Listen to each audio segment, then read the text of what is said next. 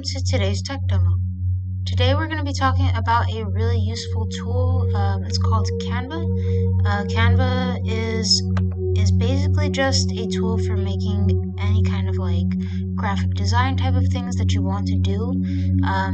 For example, I use Canva a lot when I make my tech demo intros or just the title cards for them.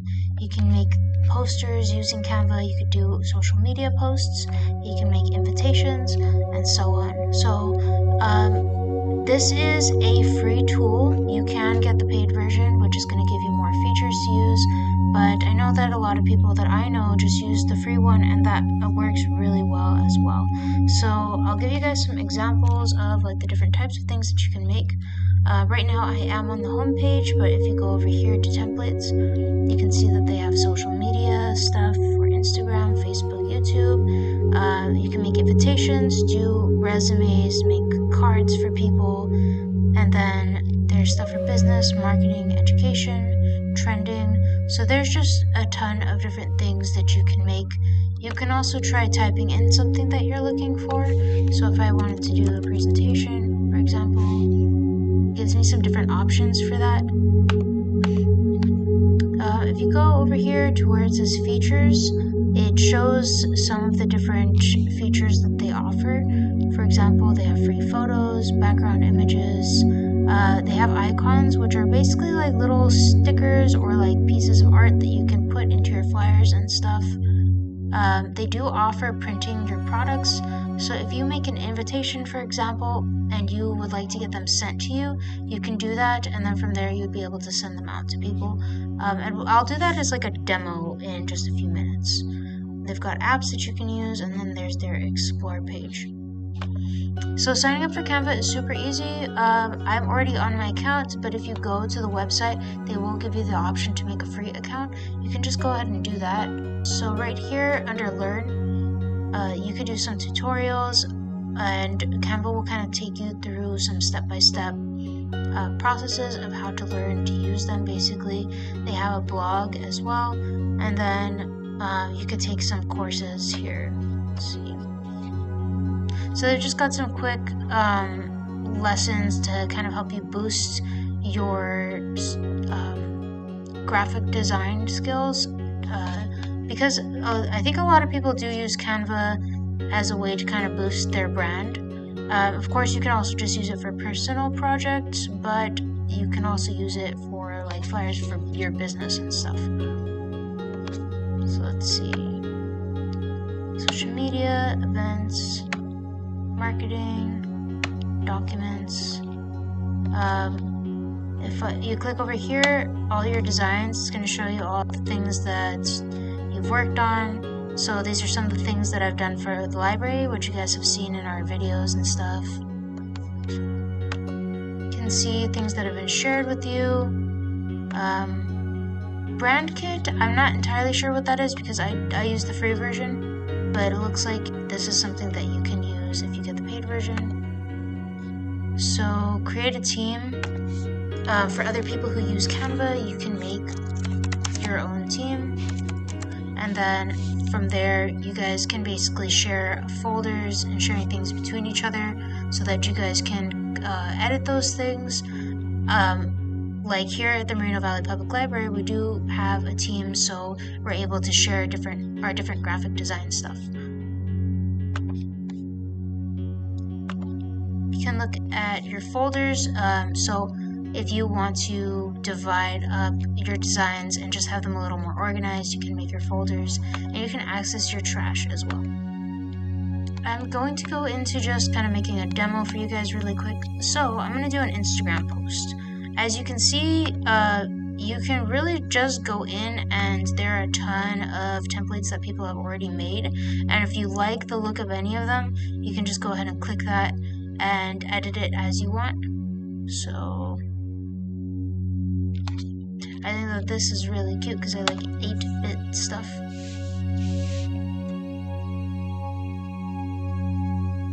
Okay, so I'm going to change this to saying I love coffee.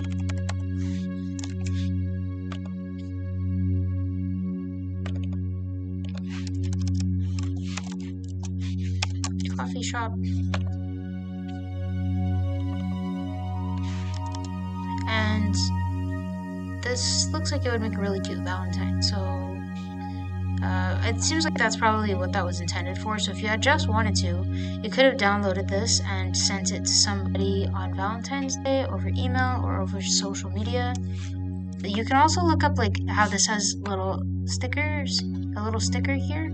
I can actually get rid of that, and I'm going to show you guys on the side some of the different options of like things that you can put in here. If you go down to uploads, you can upload your own media. So you can use images, videos, and audio. A lot of the time I will take an image that has a transparent background, because if I click that image, then whatever is behind it is going to show through. So yeah, you got some videos. You can add some GIFs. If you want to make it spooky, you could do this eyeball right here. Another thing that you can do is just use the tools that they already give you. So you've got some photos that Canva has already uploaded, and you could search for all sorts of things. So we're talking about Valentine's Day. I'll just go ahead and hit Valentine. And in that way, you could actually make this the background. This one has the Canva watermark, which means that it is a paid image. So I'm actually not going to use that one. And you can see that it's paid by looking right here. It's actually got a little crown that says Pro. So these ones are free. As it says free. I'm going to click that one.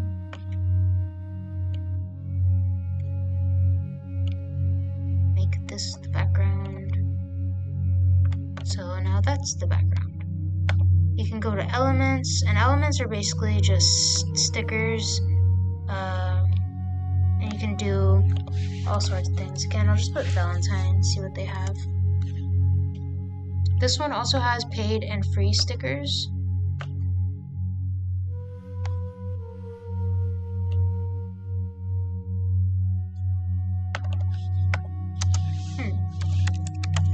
Actually, so these are the ones that are not moving. All of them are actually elements, including the moving ones. Those are all called elements. But if you specifically type sticker after, sticker specifically means that it's going to be moving. So I've been saying sticker accidentally. But these are pretty cute. You can have this as like an invitation.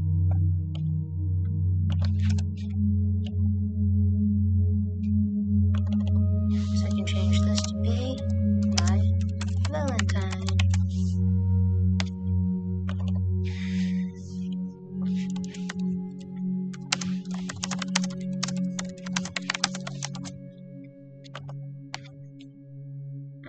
And there's a whole bunch of stuff, so you guys can just kind of explore that any way you like.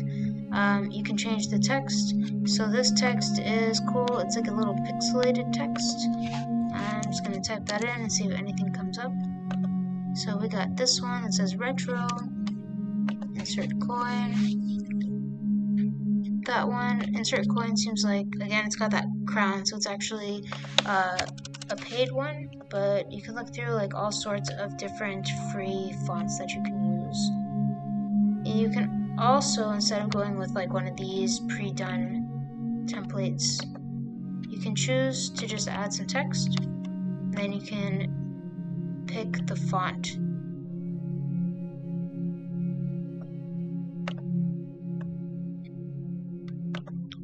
So it'd be like that, and from there you can change the color, you can change the size and stuff. I actually like the pixelated version, so I'm just gonna go and leave it as is. You can add audio if you would like, and there is free audio and there's paid audio. So okay, so I don't think that you guys can hear it because of the way that I'm recording it, but this is playing, and basically this song is 2 minutes long, but the recording itself is only 10 seconds. Like, this whole little image is only 10 seconds long. So it's only taking a 10-second chunk of the audio, and I can actually drag that and move it to be any 10 seconds out of this song. So if I like that and I want to add it, I would just kind of drag it over here, and then it becomes a part of that. So now when you send it to people, it's going to have that audio attached to it. You can also add videos if you would like. Again, this is going to have free and paid videos. So I can add these people if I want to. Where there's a dog. There are specifically background images also. So I could actually change it to this, which looks really nice. I'm probably going to leave it as that instead.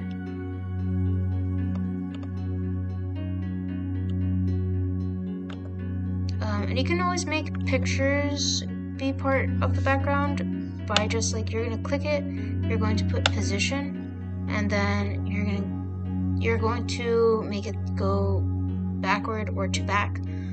Right now it won't let me do that because we have a background. So I'm actually going to click this, and I'm going to right click it and go to detach image from background. So now the image is no longer part of the background, now it's just an image.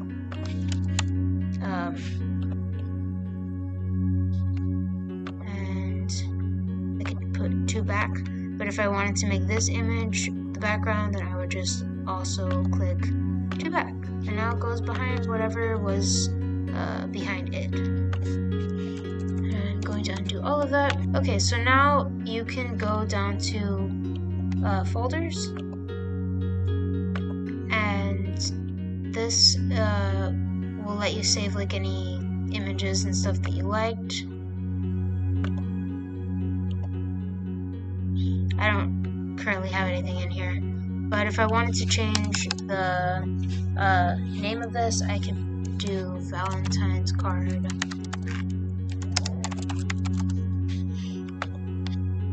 You can also change how the transitions are going to go. So this one, I can have it as none, or I can make things block themselves in. Or I can do breathe, fade, pan, rise, and tumble. Those are all the free photo animations that they have.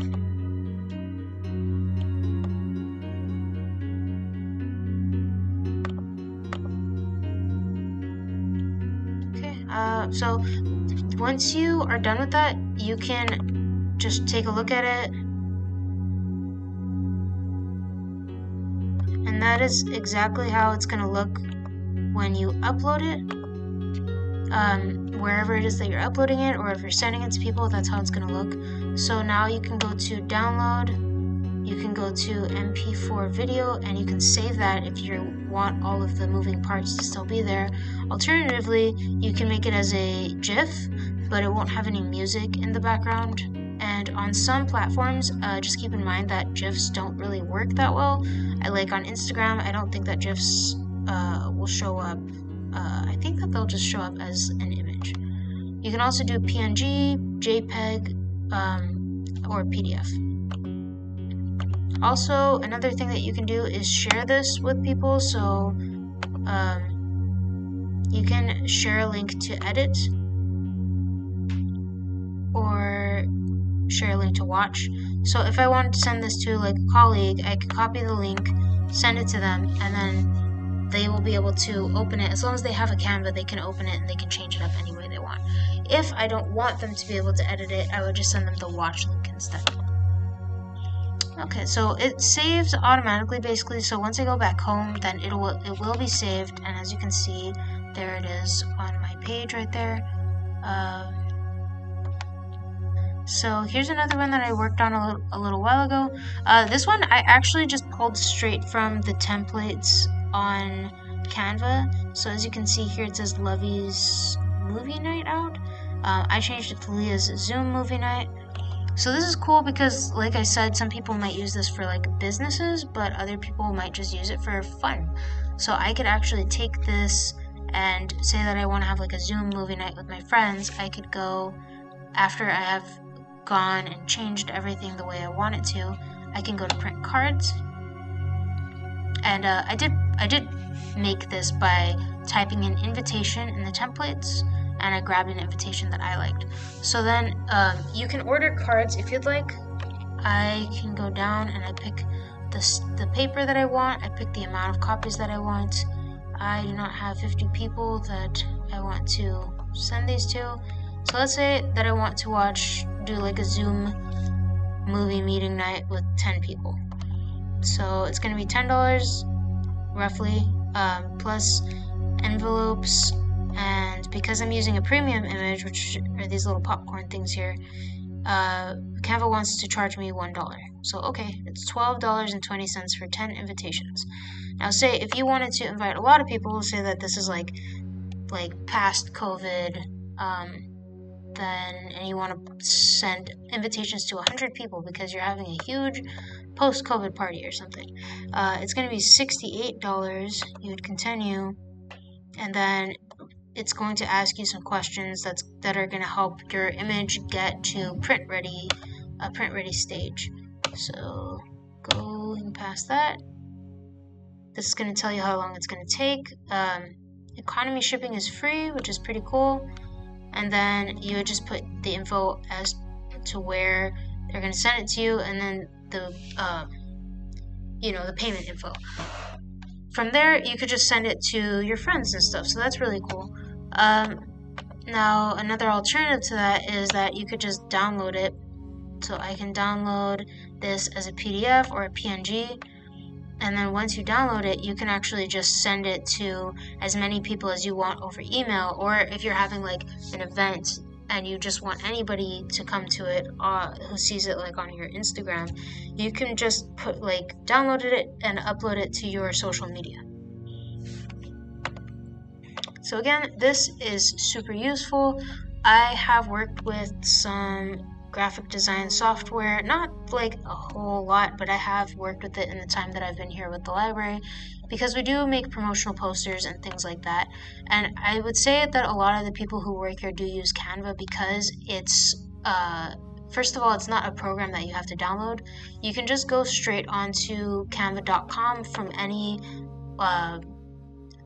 any device that allows you to access the internet, and from there you can work. Like if I create this Valentine's card on my phone or something, I can continue it on my laptop. So that's really useful. You can share it with whoever you want to work on it, your coworkers or whoever it is, and they can continue working on it. It's very easy to access it. It's very easy to share it with the team. The user interface is super friendly, so if you've never used anything like this before, I also recommend Canva because of that, because there's not a whole lot of things that you need to learn, whereas with something like Photoshop, for example, that's going to be a lot more of a learning curve. So yeah, Canva is very simple to use. If you guys are interested in us going into greater detail with like different things that you can use with it, just let us know in the comments below, and we can go ahead and do a more in-depth, maybe like a step-by-step. Here's how you do this part, and this is how you do that part, later on down the line for our tech demos. So thank you guys for watching today. We really appreciate it, and we hope to see you again next week for our next tech demo. Thanks. Bye.